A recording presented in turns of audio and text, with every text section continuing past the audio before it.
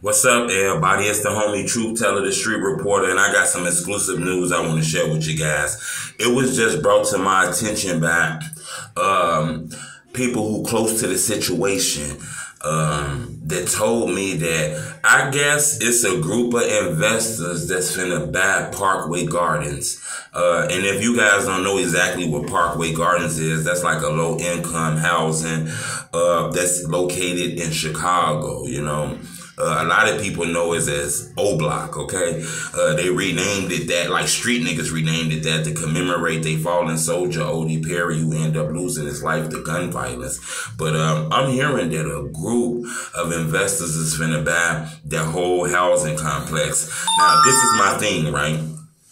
We got to make sure, 100% make sure that whoever the fuck buy those homes transition those people the right way on some real shit, because we done seen a lot of low-income housings and projects get towed down and they just treat the people wrong as hell. Throw them in the middle of the hood, send their ass all the way out of town with the Section A and kind of shit like that. We ain't having that with this one here. We understand the violence that goes on out there, but that gated community is housed to a lot of people. So the few rappers we know from out there can't really speak for the whole community. It's regular citizens, everyday working class people that live in that housing complex. So if you finna just buy that housing complex and just kick everybody out, we ain't gonna accept that. We gotta make sure those people get the proper transition, you know, because we done seen plenty of times like how they did the Robert Taylor homes, how they did Caprini Greens, the Ickies, all kind of shit.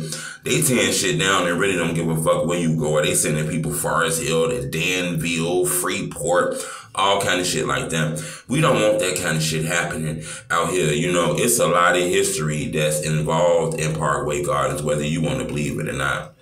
It's a lot of deaths, a lot of murders didn't happen out there, but it's a lot of good shit that came out in that community too. It's a lot of people who done changed their lives to go from poverty to success, like guys like Chief Keef and Lil Durk. Not saying they ain't involved in street shit, but it's a piece of them that did do the shit the right way. Not saying Durk is from the O, but he did the O. And then you can't forget Michelle Obama. That's Barack Obama's wife. She was born in Parkway Gardens before it was called O-Block. So it's a lot of heritage out there. I hope some rich group ain't finna buy that complex and kick everybody else and get the fuck out of here. I don't think that's the right thing to do. Now, it's some of you niggas out there that need to get kicked the fuck out. Y'all keeping that violence up, killing people and starting that drama. So it's some of y'all that need to get the fuck up out of there. But for everybody, I don't want everyone grouped in that same shit. You know, when people buy complexes and shit, they tend to treat people the wrong way. So we not going for nobody buying that shit and then tearing it down and building a grocery store. We not having that shit. You know, buy, renovate it, refix it, and put the right people in there. And the people who deserve to be in there, you keep them in there. You know what I'm saying? Give them some nice anemones and all kind of shit like that. But we not going for y'all just displacing people. We don't give a fuck if it's OBLOCK or where the fuck is that. You gonna treat those people the right way. It's the only truth. But